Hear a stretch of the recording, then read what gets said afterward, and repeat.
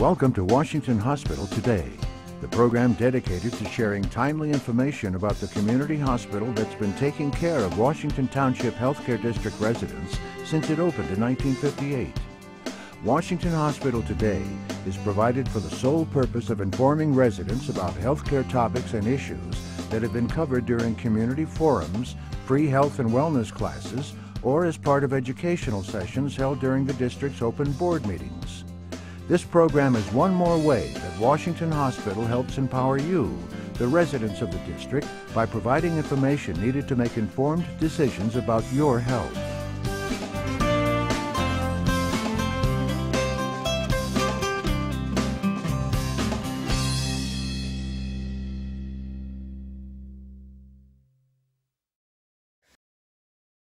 Today's presenter is Dr. Stacey Barrie. Dr. Barrie was born and raised in the Bay Area. She received her biology degree at the University of California, San Diego, and completed medical school at St. Louis University. Dr. Barrie completed her residency at University of California, Davis, and is board certified in obstetrics and gynecology.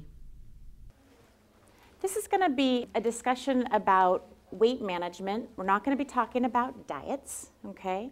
We're going to be talking about how to have a more healthy relationship with food and explore a little bit about the problem we're currently facing in this country and how we got there. So I call it Stopping the Madness. And I named it that because about 3 years ago, I went on a diet and I had to figure out, I wanted to name my diet. I wanted to name it. And I thought, Stopping the Madness, because so much of what we do is just maddening. It doesn't make any sense. And I'm just going to go over a little bit about the history. So what's the problem? Well, unfortunately, obesity is the problem. And in less than my lifetime, in the last 40 years, the obesity rates in this country have tripled. That correlates to a lot of money, okay? The comorbidities associated with that weight gain in the country has led to a quadrupling of diabetes. That equals money. 75% of every dollar we spend in this country on healthcare is related to lifestyle-related diseases. So it's important that we need to talk about this because we can change it. So I always say you need to know a couple things about yourself. You should know your BMI. And that word means your body mass index. It's simply your weight in kilograms divided by your height in meters squared.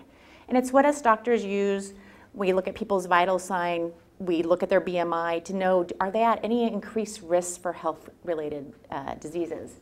And so ideal, very few people in this country are in the healthy weight range. That would be up to a BMI of 29.99. Most people, like myself included, are overweight. My BMI is currently 27, okay? So I have an overweight category. And then obesity is anybody with a BMI of 30 or greater, which unfortunately is a large percentage of this country. We also use a tool called waist circumference, okay? We know that having a big middle or being like an apple is more dangerous than being a pear. So that what we call visceral fat, that fat around our middle, is what causes disease. So we use waist circumference, and it is dependent on your gender, and it's also dependent on your race. So Asians, we know, put a lot more fat in their gut. They don't have a lot of superficial fat, they don't have hippie fat or breast fat, but they have that really scary abdominal fat. So even you can look at their weight and it be in the normal range, but when I do surgery on them and I open up their bellies, they're frequently very fatty on the inside. And that's why the obesity rates are so high. I mean, the diabetes rates are so high with Asians. So they actually don't get as much waist circumference for being healthy, so that 5 inches less for men. So a normal waist circumference for a man is 40, but for Asian men, we say 35. So what's the big deal? So if you're obese, you increase your risks of having diabetes, hypertension, heart disease, stroke, sleep apnea, several types of cancers, joint damage from wear and tear. Something that I see a lot in my practice is women with urinary incontinence related to obesity, meaning they leak urine when they laugh, sneeze, or cough, which is directly related to the pressure on their bladder from their abdominal circumference. Gallbladder disease, fatty liver, and a big part of my practice is treating women with infertility related to obesity. Very common in certain ethnic groups. Subtle changes in weight result in a shutting down of the reproductive system for women and leads to infertility. In the 80s, only 22% of Americans were obese. As of 2014, we're almost at 40%. And that's pretty scary. And the largest, fastest growing segment of the population in BMI is the class 3 obesity patient who has a BMI greater than 40. And unfortunately, we're seeing this in younger and younger people all the time. And currently, 7.7% of American people have a BMI greater than 40. We call that class 3, or you might have heard the term morbid obesity. So what could we change? If we could make everybody ideal weight with a proper diet, we could eliminate 90% of type 2 diabetes, 80% of heart disease, 70% of colon cancer, 70% of strokes, 50% of dementia, and 40% of breast and uterine cancers. So the breast and uterine cancers are things that we deal with in my practice quite a bit, and obesity is a huge risk factor, especially for uterine cancer. You very rarely will see a thin woman with uterine cancer unless she has a genetic predisposition to it. So it's related to her diet. So here's the trends. Moving forward, the very lowest segment of population predicted in 2030, which is just 13 years from now, the very smallest estimates for obesity rates will be above 40%. And you can tell it's geographically dependent. I mean, we all kind of know where the problem states are, right? Louisiana and Alabama and Mississippi are notorious for having the highest BMIs. Colorado always has the lowest. California is in the second lowest tier, and some of the states on the East Coast. And I know my family lives in Iowa, and when I go to Iowa to visit my family, I feel so petite. I don't know if you've had that experience, but I'm overweight. My BMI is overweight, so I should not ever feel petite.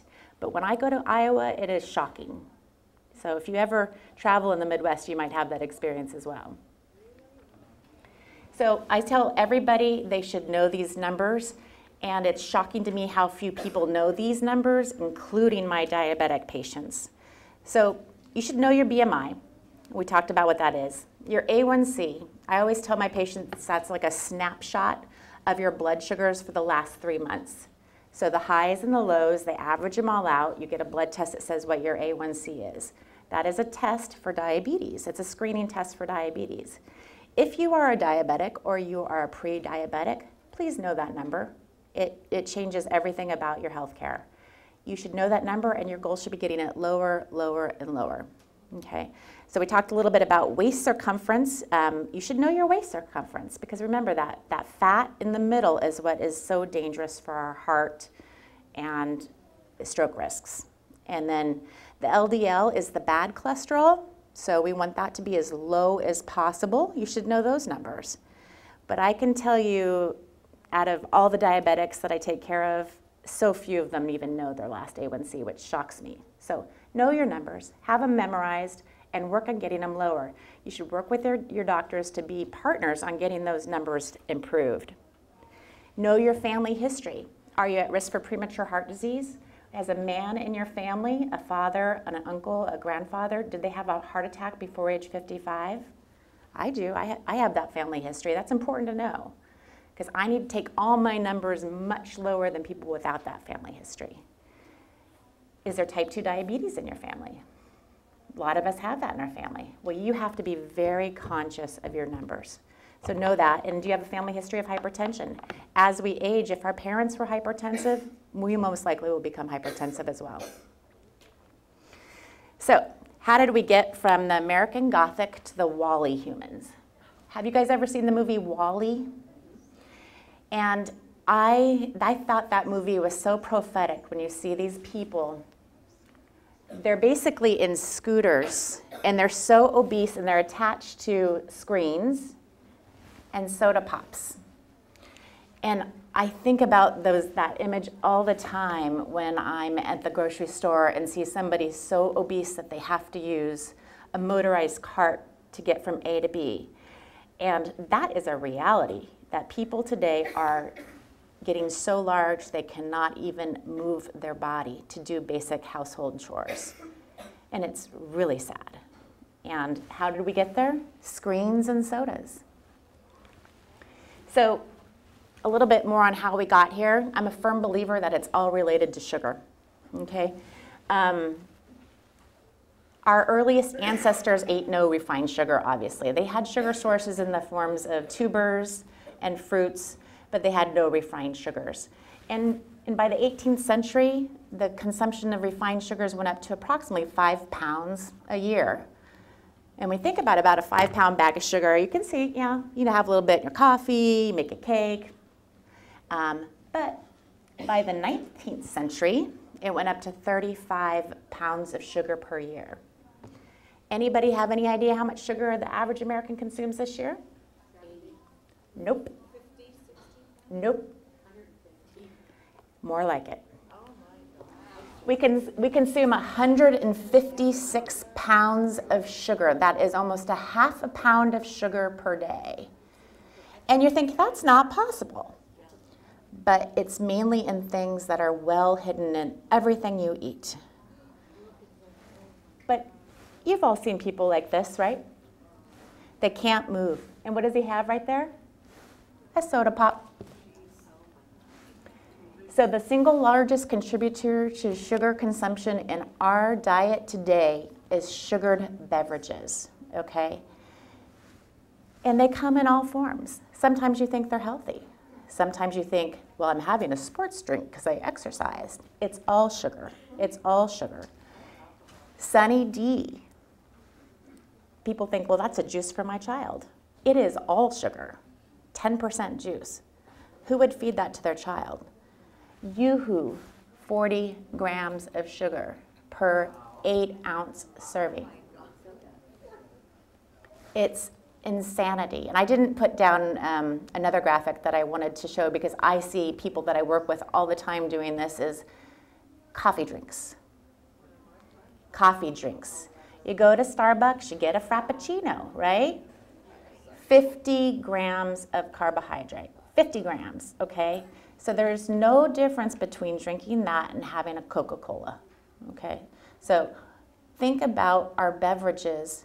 We should only be consuming water or maybe milk occasionally, which is a sugar source too, but only about 7 grams per serving.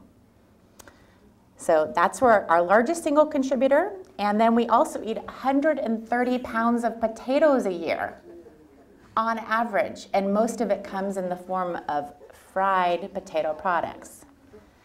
And you think about it, a lot of people in this room probably weigh 130 pounds. That'd be you eating your entire weight of potatoes in once a year. And then we also eat 130 pounds of refined sugars in the forms of breads.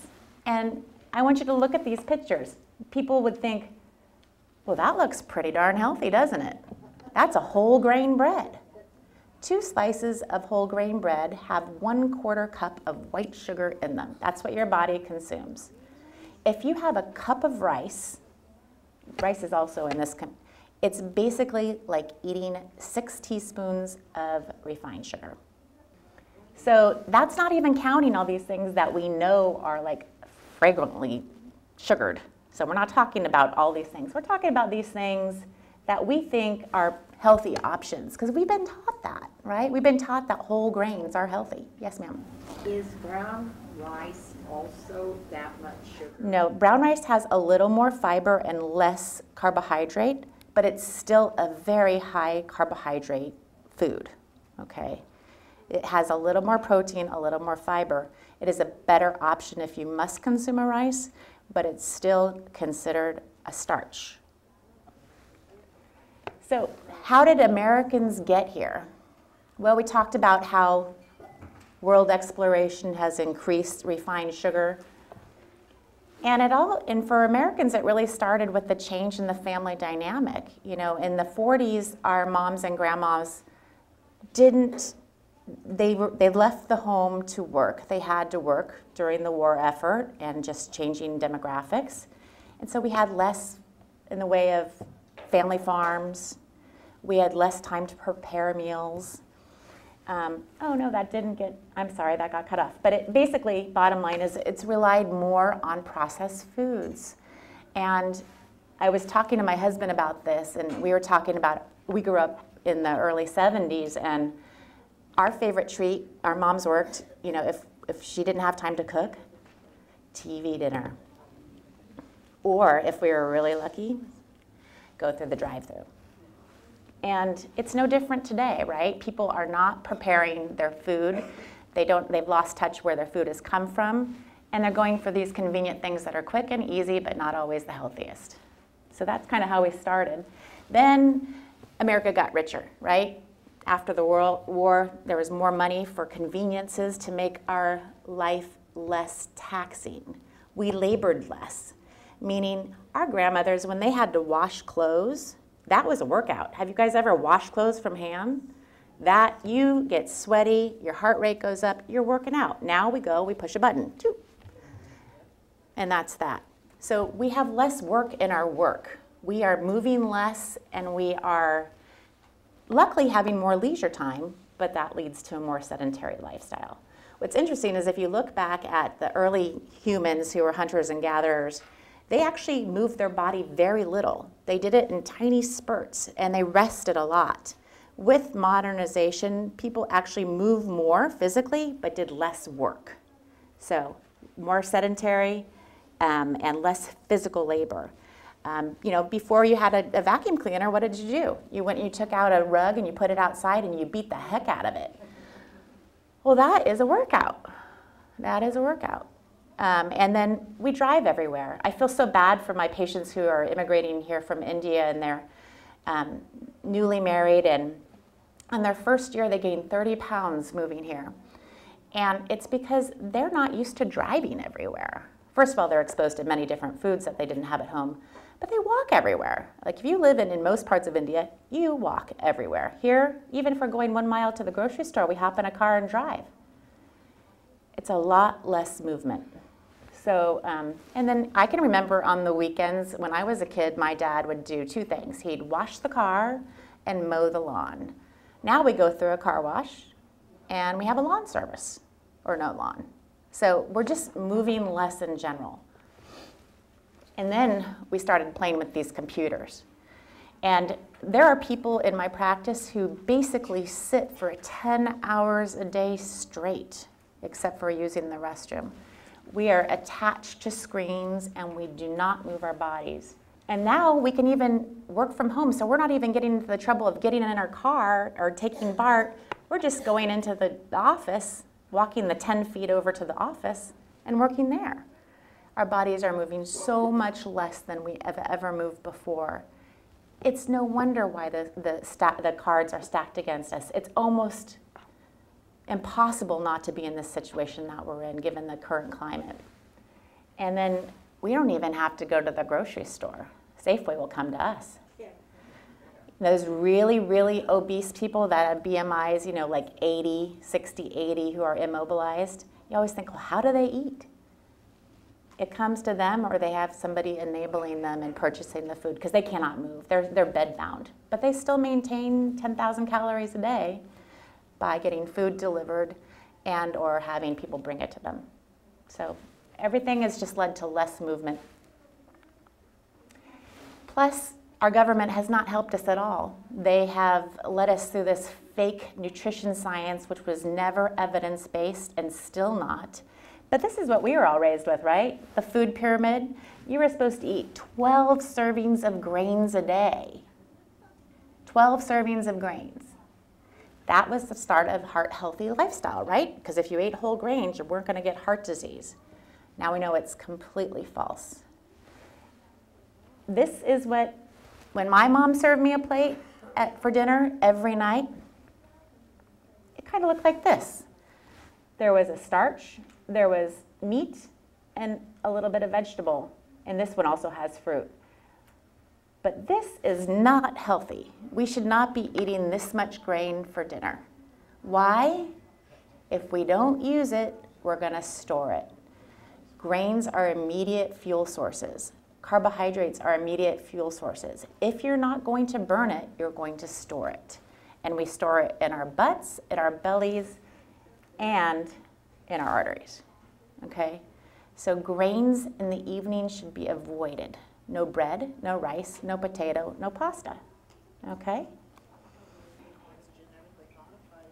Yeah, and so this is, and the government's also against us because they make these foods so cheap by subsidizing the farmers to grow, or sometimes not even grow.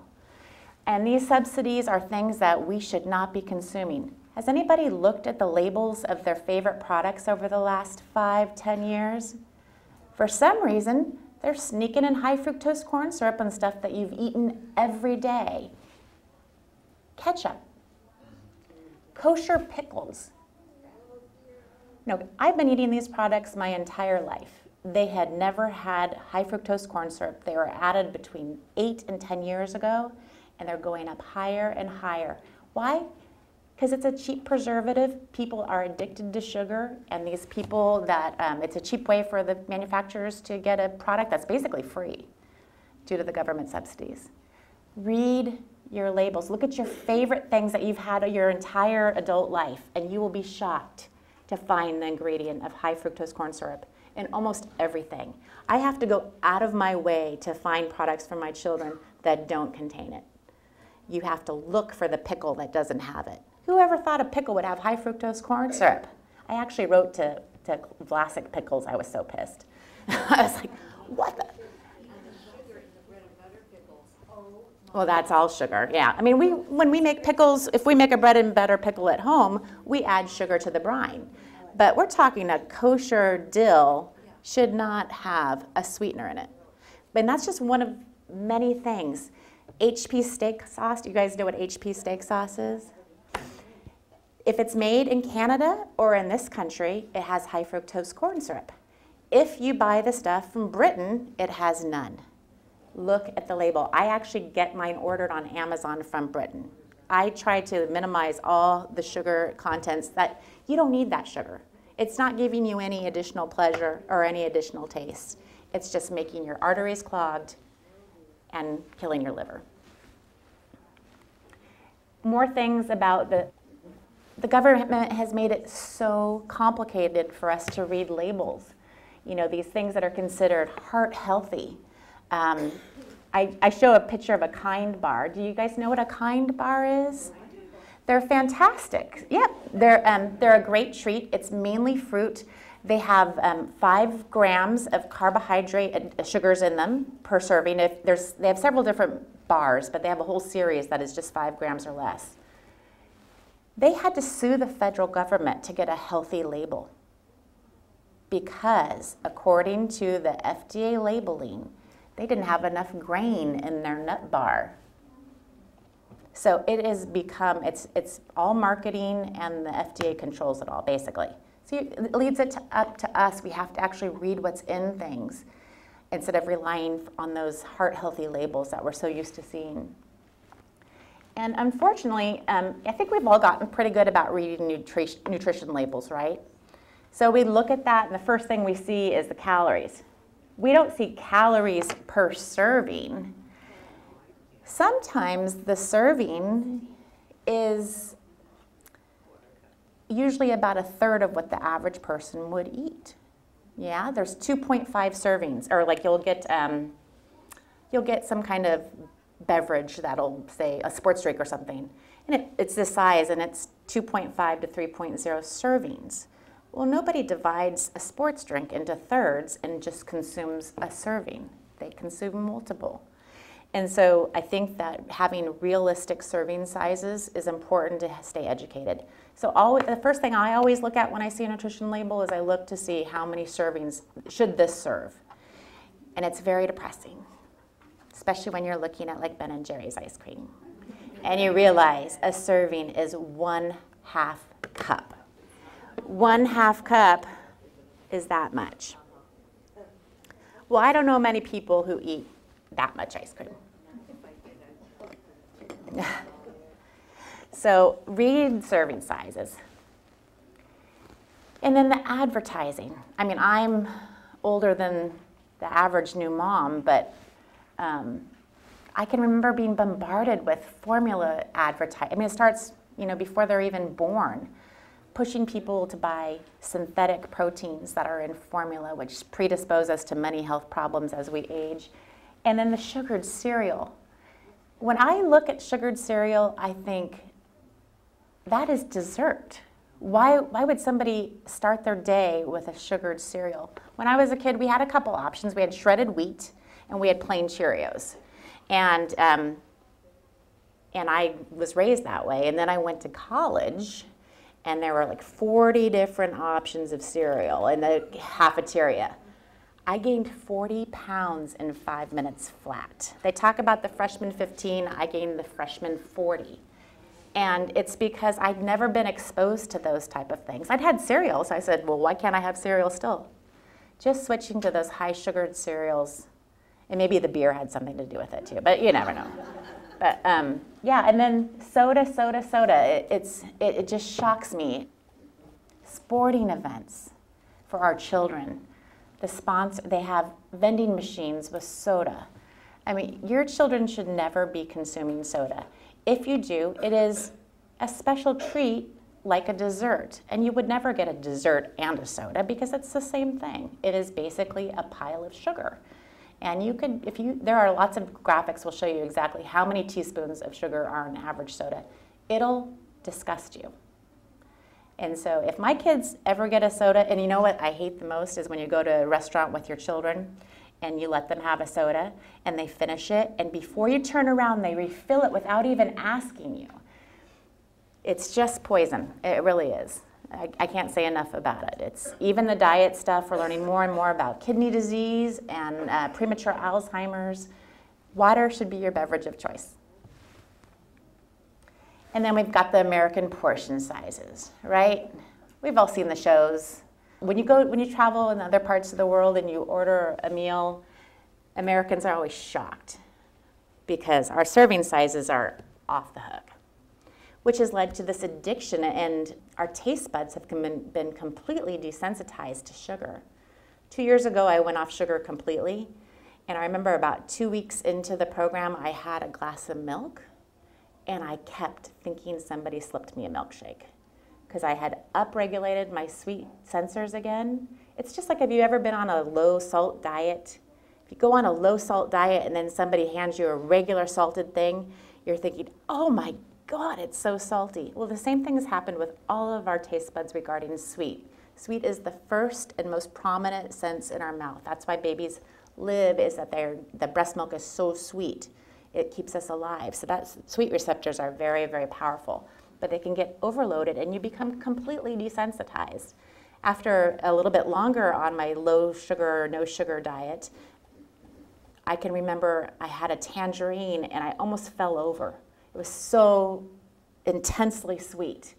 And I wouldn't have been aware of that just a few months prior. So you can upregulate your taste buds and you can taste the natural sweetness in vegetables and fruit, and it's really quite remarkable. And we all eat like robots. We don't sit down and look at the meal and appreciate who prepared it. We sit, we look at our cell phones, we look at our iPads, we have the television on, and we mindlessly eat. You know when you go to the movies and you get a thing of popcorn and you're sitting there and you're just like shoveling it in, right? You're not even thinking. You're not thinking of how it tastes on your mouth. You're not thinking about your digestion. And the opening previews are over and wait, I haven't started the movie yet and I've already eaten this whole tub of popcorn. Well, we're doing that every day with screens, and we really need to cut it off. We need to turn off every screen and actually have a proper meal. And then a lot of us are guilty of this. We eat for all kinds of reasons, right? We fill voids and we medicate emotions. Ask yourself, why am I eating? For me, it's usually boredom. I get bored. I have to constantly be entertained. I find myself getting food if I'm bored. That's ridiculous. You shouldn't be getting food when you're bored. You should be getting food when you're hungry, not when you're feeling depressed or happy or celebrating. You should get food when you're hungry, and you should eat until you are no longer hungry, not eat until you're full. The reward. I hate to diss my mother so much, she's not here, but I was very much raised in a clean plate award environment. So every night we'd have a starch, we'd have a protein, and we'd have a vegetable, and Stacey, you had to sit at the table and complete it all if you wanted a reward. I wasn't necessarily hungry for all that food, and those weren't necessarily the right things to do. But I was told that if I was a good girl, I'd finish my plate, and then I'd get a special treat. Even though I wasn't hungry to finish the meal, I would encourage you to not raise your children and grandchildren with that mentality. It is so dangerous. And it led to me for a lifetime of problems because I work really hard. I work long hours. I frequently feel like I deserve a reward. So what do I do after being up all night delivering babies? I go to the doctor's lounge. You know what's there? Donuts. You'd think that we'd have healthy things for doctors. We don't. We have bagels and donuts. So I've been up all night. I deserve a reward. Breaking that cycle of thinking I need to be rewarded with food it's been the hardest thing in my journey, and it's been a journey. But the other thing is, food doesn't equal love. My mother, my poor mother, she's really a wonderful woman, but she comes to visit my children, and she brings two things almost every time. She brings Dad's root beer and vanilla ice cream, because Grammy makes root beer floats with the grandchildren. And so she has equated that treat with love, grandparents' love. And it's taken me 10 years to get her to stop doing it. I keep saying they want you to be with them. They don't need this poison. Stop that association. Food does not equal love. Love equals love, okay? That's a tough one. I struggle with that too. So if you've decided that there's a problem, let's get started. Let's try to we figured out how we got here. Now we need to know how to I'm gonna give you some tools, okay? Everybody has to start admitting that they have a problem, and we all do. So know your numbers, the numbers we talked about, your A1C, your BMI. And whenever we get ready for a big change in life, we have to prepare our mind and our body and our environment for the change.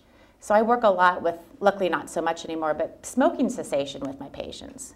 And I equate it to that. When I have somebody who's going to quit smoking, they want to quit smoking, and said, well, you have to prepare. You have to get rid of every trigger in your environment.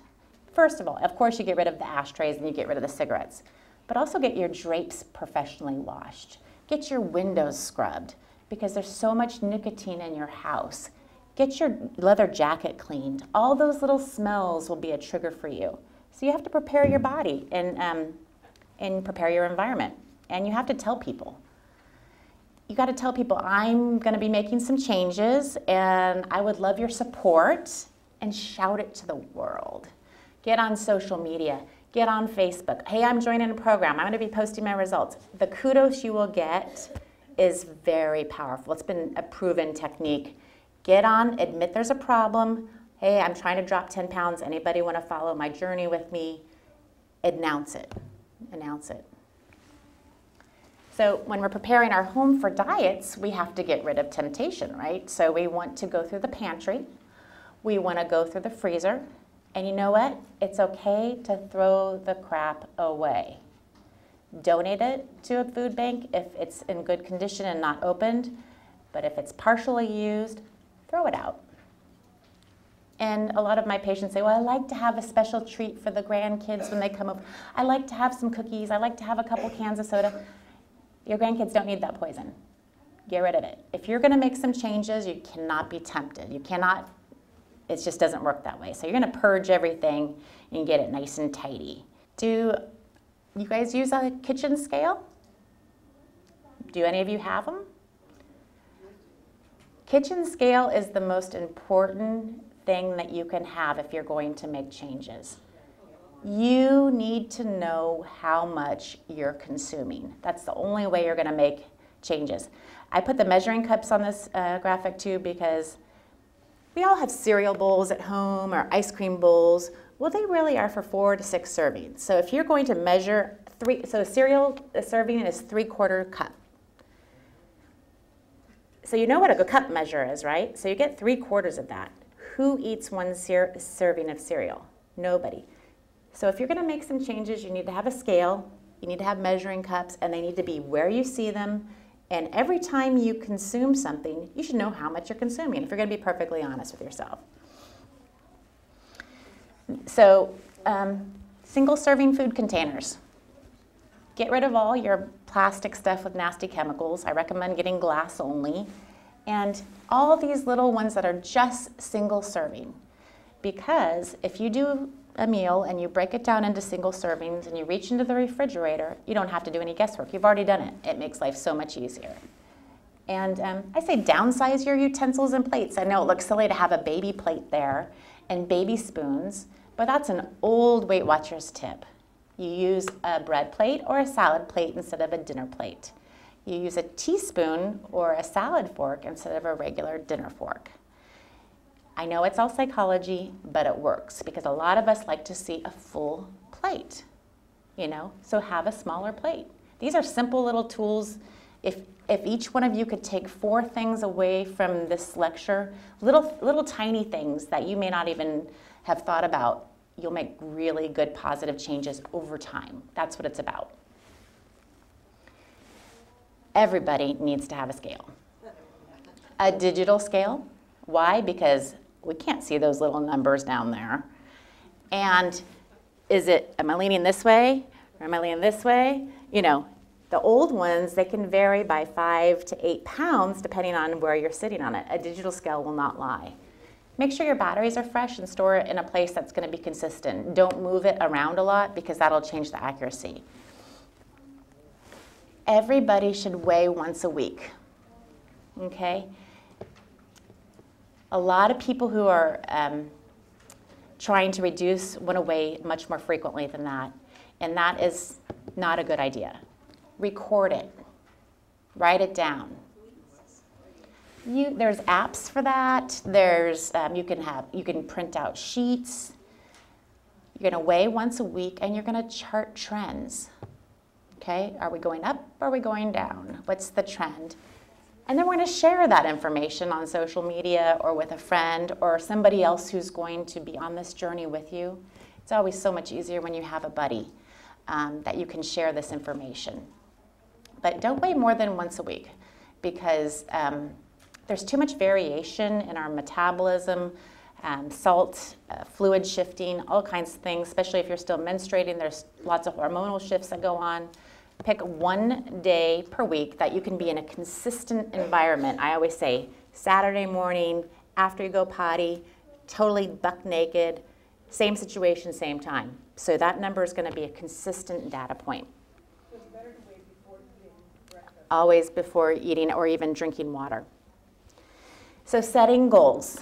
I recognize a lot of faces in here. A lot of you are my patients. And when we talk about diet and nutrition, I always say, so what's your goal?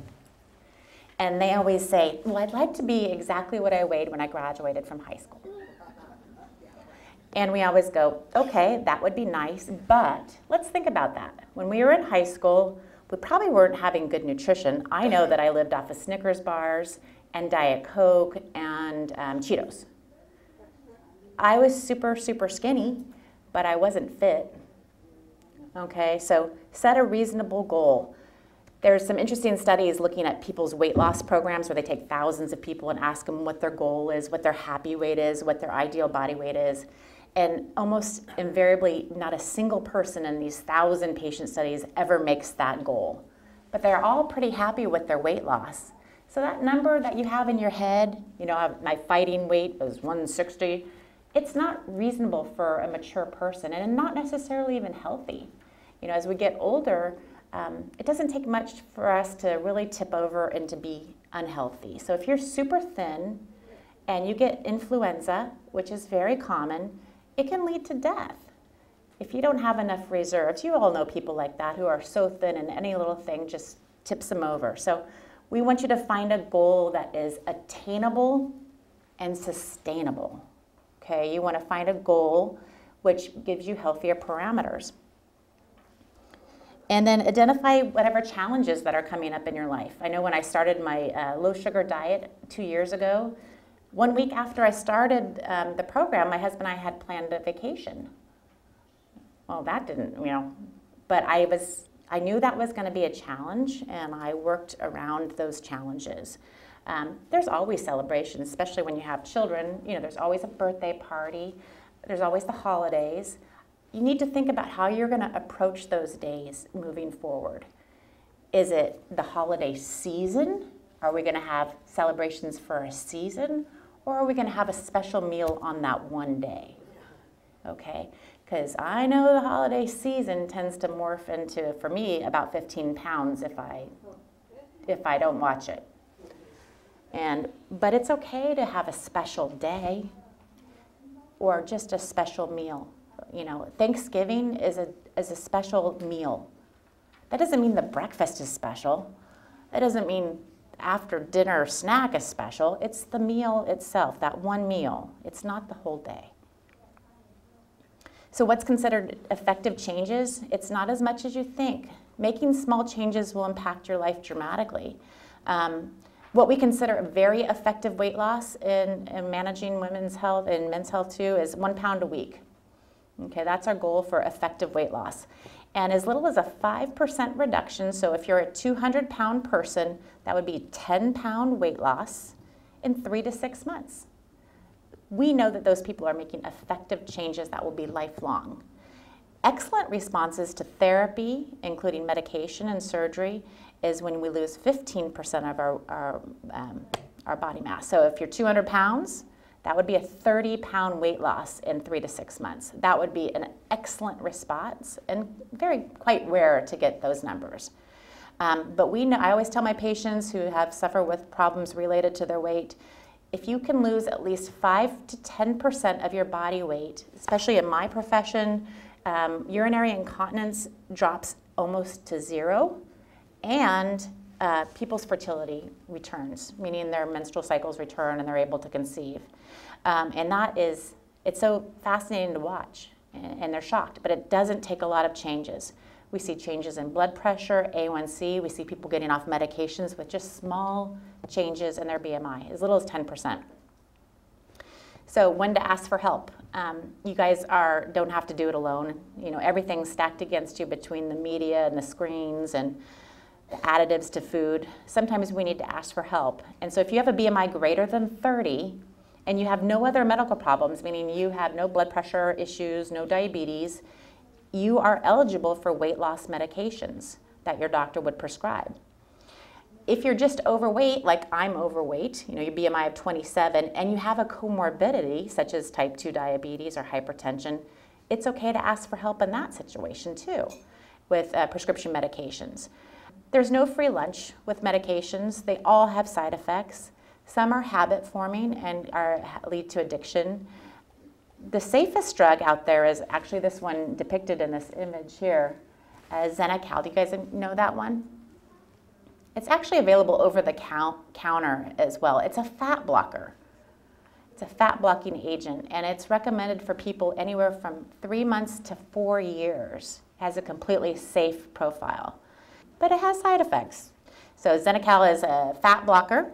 So whatever fat you absorb, 30% is eliminated in your stool. So you're consuming less calories and less fat, but what do you end up with? Fatty stools, fecal incontinence, flatulence. So that's the main side effect associated with that. But it has the best safety profile of any medication, and it's probably underutilized. I underutilize it in my practice. I used to prescribe it quite a bit about 15 years ago, but I had so many patients who had unpleasant GI side effects that they discontinued it. So the most commonly prescribed weight loss medication in this country is called phentermine. It's an amphetamine. Okay, it's just like Mother's Little Helper back in the 60s. It's the same thing as crystal meth. It's just a different variation of it. It is an appetite suppressant, okay, and it is habit forming. It is associated with side effects such as dry mouth, high blood pressure, headaches, constipation, insomnia. But if under the care of a physician and for short-term use only, it is mildly effective. So when we compare people on and off medications, the people in the medications groups do a little bit better at the 6-month mark. Not significant, not a huge amount better, but they do a little bit better. So phentermine is the most common. There's a whole host of brand new medications on the market that are combination drugs, usually using anti-seizure medications and antidepressants. And you'll probably have seen lots of ads for type 2 diabetes medications where it says may promote weight loss. So those are Liptons, and those are associated with weight loss. We use those for people who have type 2 diabetes and also need to lose weight. You might have heard of metformin, which is a very common medication used for prediabetes and diabetes. It is associated with a mild weight loss in some people as well. So there are lots of medications. There's no free lunch. They all have side effects. Who needs more help? So if you have a comorbidity, as we've defined before, like high blood pressure or diabetes, and your BMI is greater than 35, the evidence is very clear, you should consider weight loss surgery. If your BMI is greater than 40, irregardless to whether or not you have any comorbidities, weight loss surgery is highly recommended and will prolong your life. The data is clear, okay? You will live longer if you survive the surgery.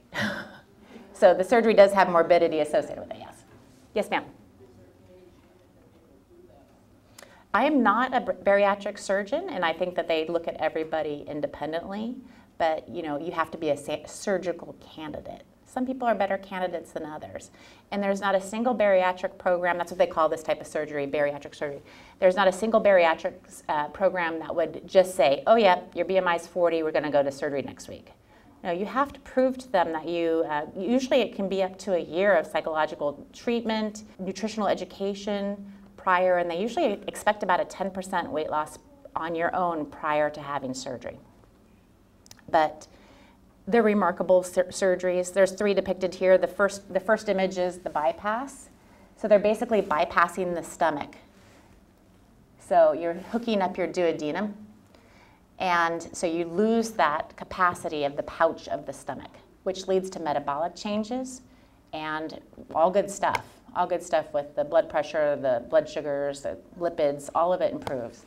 This is called a sleeve, where they just make the stomach much smaller. So they typically remove about 70% of the entire stomach, so you have less room to shove it in. Rethink where we eat. I mean, how many of us eat on the go? We eat in the car, we eat on the counter, we eat at our desk. If we don't sit down, take time to think about what we're doing, what we're consuming, and the nutrients we're absorbing, it's going to lead to overconsumption. You're not going to be able to recognize those triggers. Hey, I'm full. You know, again, the mindless eating thing with the, whoopsie, the mindless eating thing with, I mean, we're all guilty of this, right? Sit in front of the tube, shoveling it in, not thinking about how the food even tastes. We're not listening to how our body feels when we consume the food because we're distracted. And cook your own food. When you cook your own food, you get to control everything about the food. The source of the food, are you buying organic? Are you buying fresh things? Are you buying canned things? Are you buying frozen things? You get to be in charge. If you go to a restaurant, you get no say over that. You get no say in how much salt or oil is added to the food. You should be in control. And I have lots of patients who say, well, Dr. Barrie, I don't know how to cook. It's never too late to learn. Take a class. Fremont Rec has great classes. Learn some simple things. Learn some go-to things. I mean, I have teenage children. We have them learn to prepare 10 meals every summer. And so by the time they leave for college, and my oldest is getting ready to leave for college this summer, they have a repertoire of over 100 recipes they know how to make. Not only will that help their nutrition, but it'll save a lot of money too. So that's something that we've taught our children. You know, by the time they were old enough to reach the stove, they knew how to make scrambled eggs. I mean, everybody can make scrambled eggs, right? And that's probably one of the best things you can eat.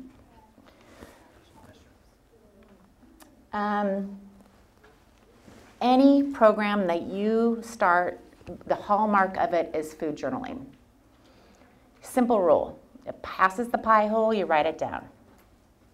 That means even if you're babysitting your grandson and he has a leftover Cheez-It and you put that in your mouth, you have to write that down. What's that going to do? It's going to make you stop and think, do I really need that?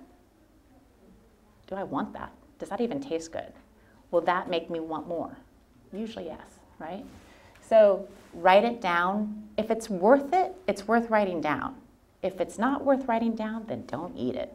Don't eat it. Write it down. And that's where that kitchen scale and the measuring cups, not only write down what you're eating, when you're eating, how much you're eating, and then you can also add another component to that. This is one that I really like, is little biorhythm.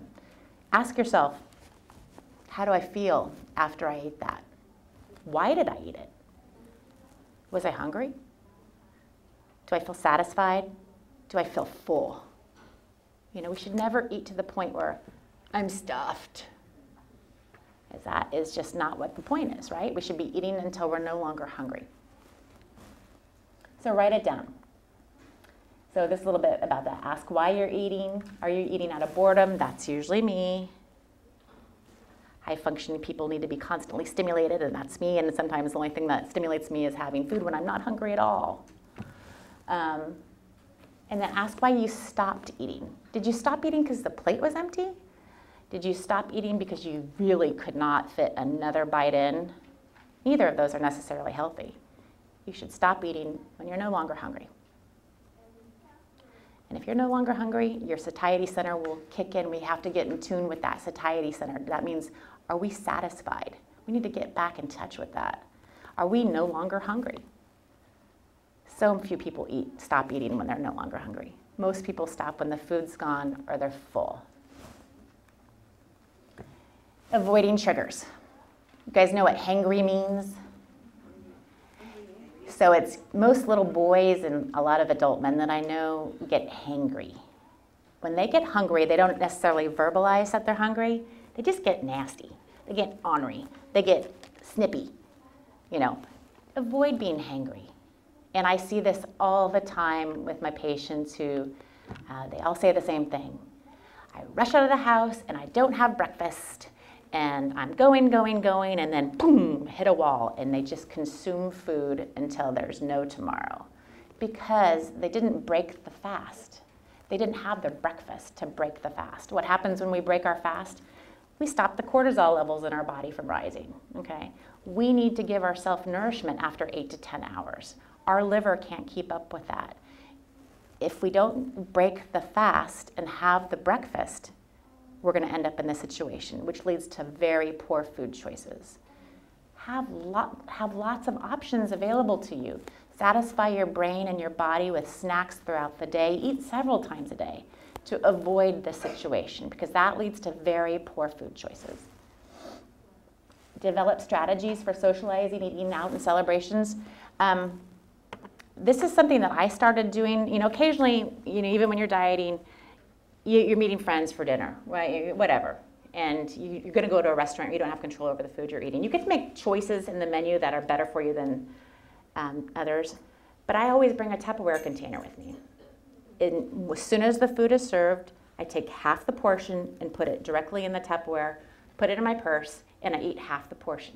Because I can guarantee you every restaurant that I've ever been to serves you way too much food. And if it's on the plate and you're chatting with friends, you're going to eat it. Just get in the habit. Now, if you're really hungry, if you still are not satisfied at the end of that, then you can reach into your Tupperware and grab a little bit more. But I bet you'll find you won't be hungry. And you take that second portion home and you have it the next day. It's an easy tip. I got into a real bad habit over the last 10 years of hanging out with a group of friends. We all had young children together, and we would have several parties a week, and it always involved eating and drinking and not thinking about what we were consuming. And so creating new activities that are not food-centric has been really hard. But so instead of playing cards on Saturday night, which we would normally do, or play some other game, let's take a hike in the morning. Let's change it up.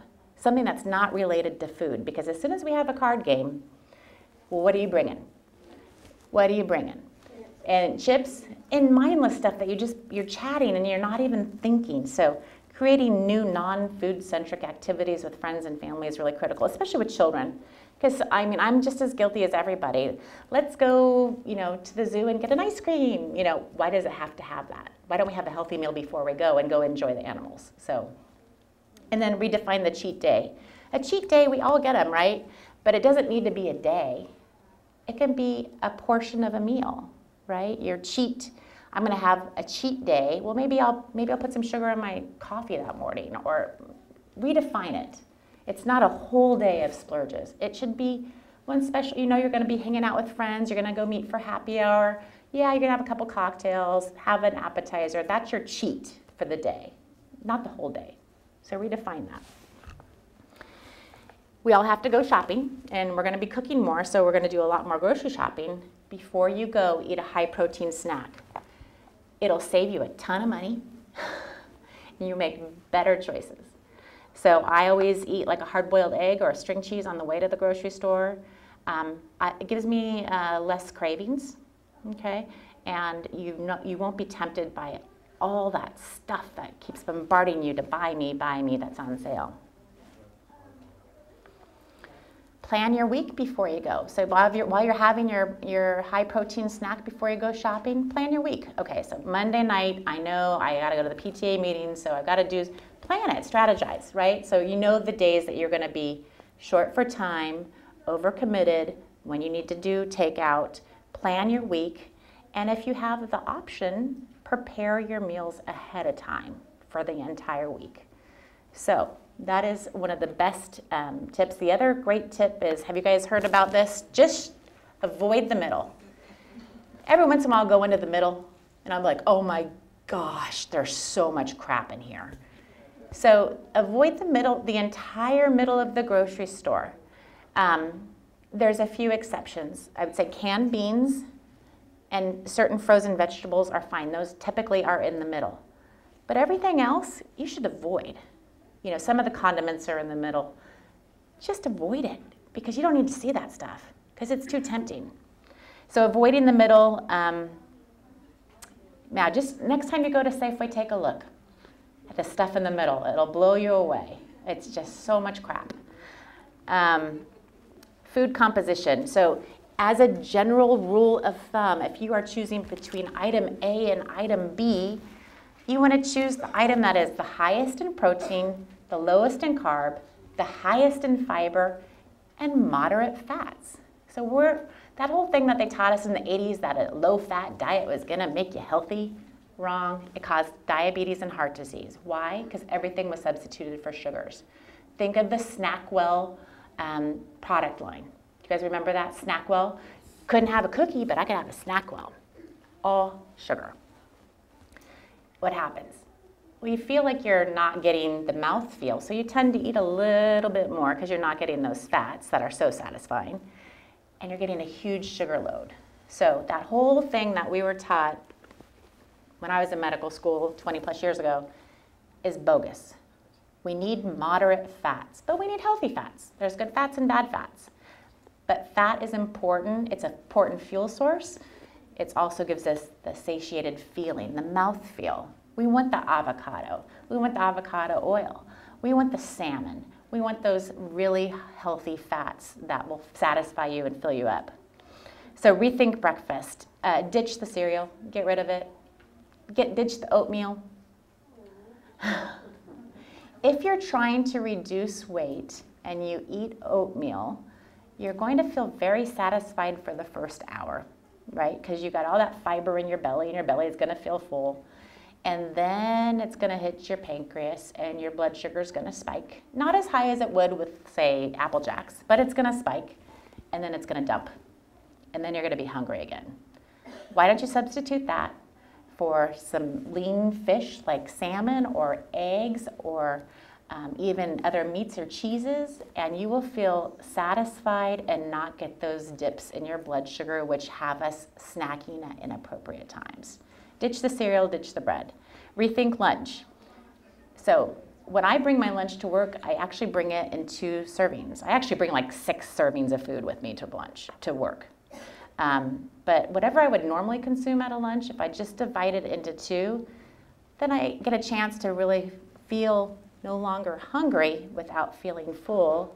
And I get an opportunity in a couple hours, if I do get hungry, to finish the other portion. And that way, when I'm coming home from work, I'm not hangry, rushing into the house and shoving food into my mouth. That way, I have more stable blood sugars. Okay, simple rule. If you just take one message away from today, nothing white after 5 p.m. Nothing white, except for cauliflower. Nothing white. So no rice, no bread, no potato. Okay, no pasta.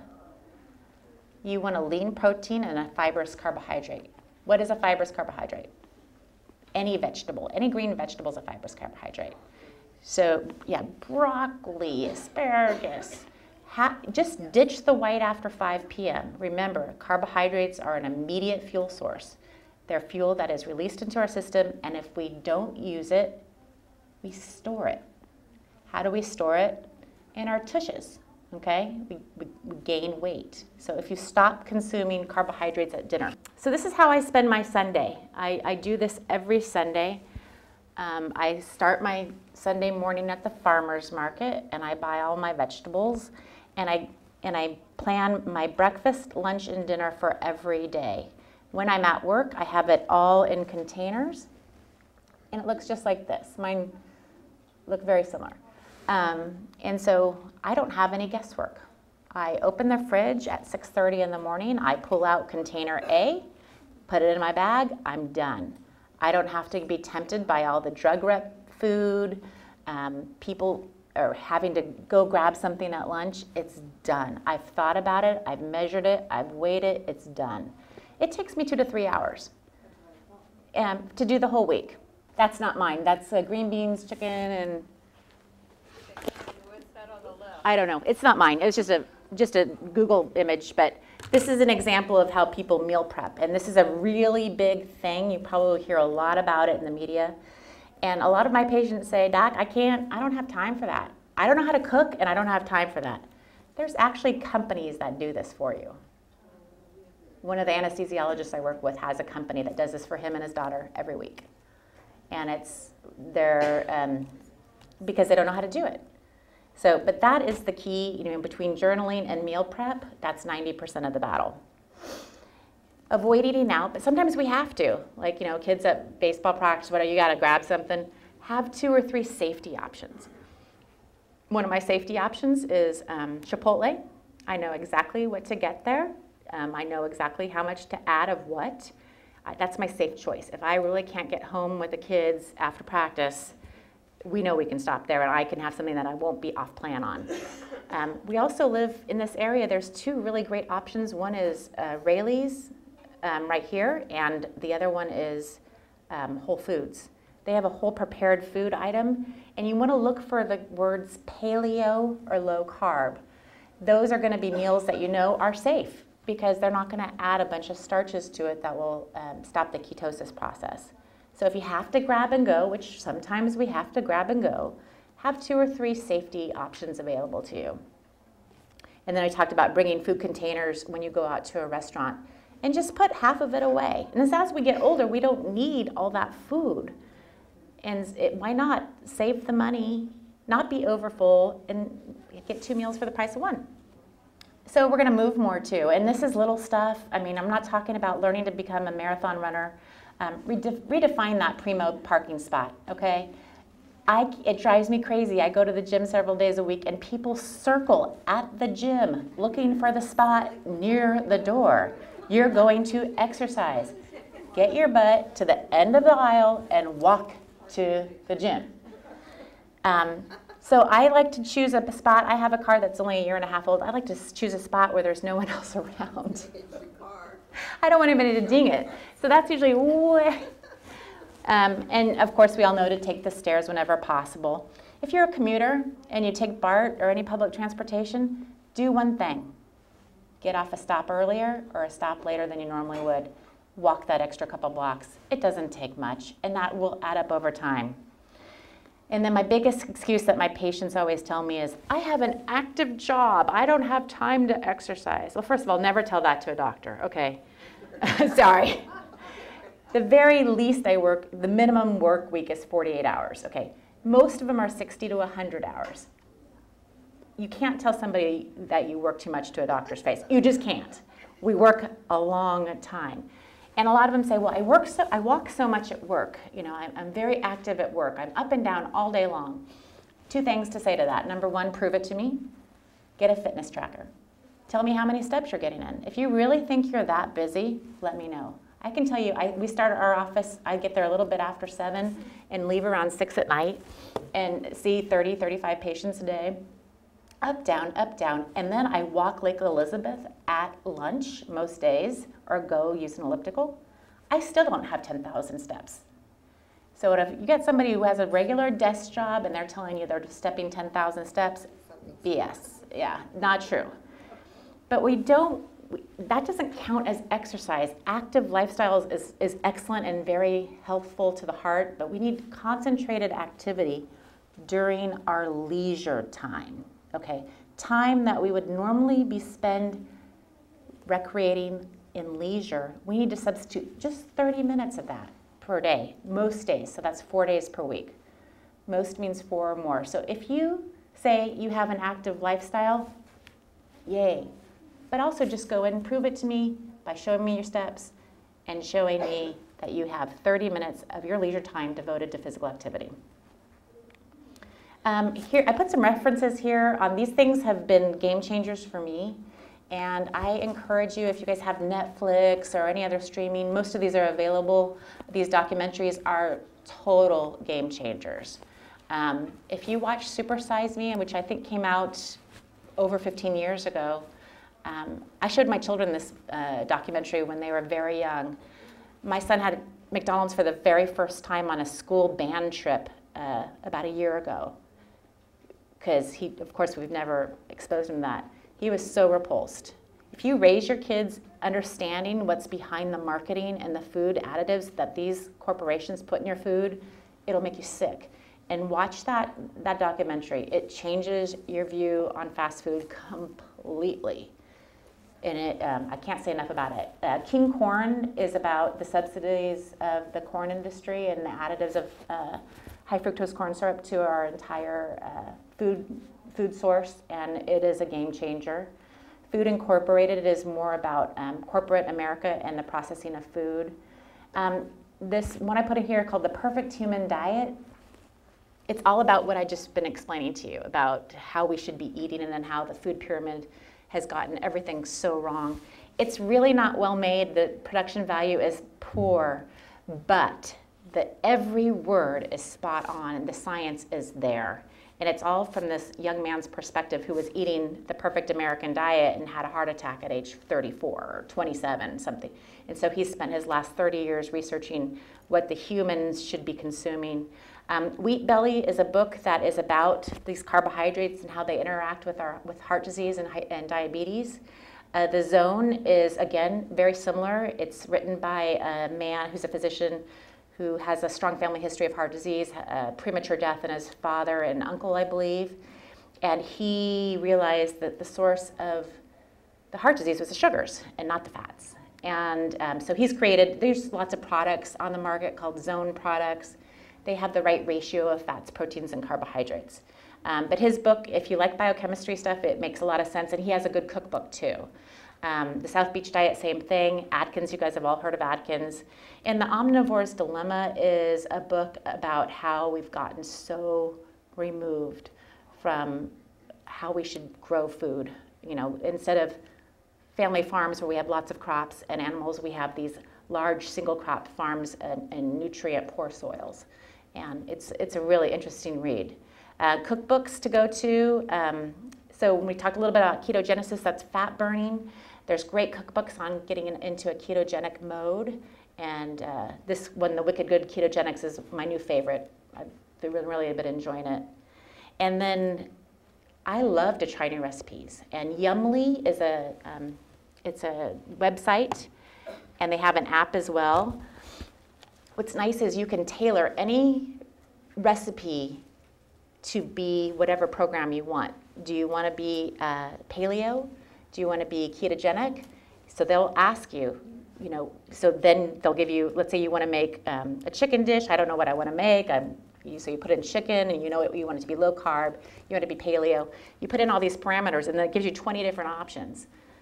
So it's so fun to be able to play with that website. I use it pretty much every day and have made lots of good stuff. And then Calorie King is an app and a web page that you can put, you're like, I don't know how many grams of fiber are in this. Whatever it is, you put it in. It'll tell you exactly how many calories, what a serving size is, and how much fiber. Because remember, we're looking for high fiber, high protein, low carbohydrate foods. Okay, so those are just some resources that I use on a daily basis to help me achieve my goals. And hopefully everybody's gotten at least 4 things they can take from this talk, that maybe small changes, if you're not ready for a big change, just small changes that you'll hopefully live longer and live better.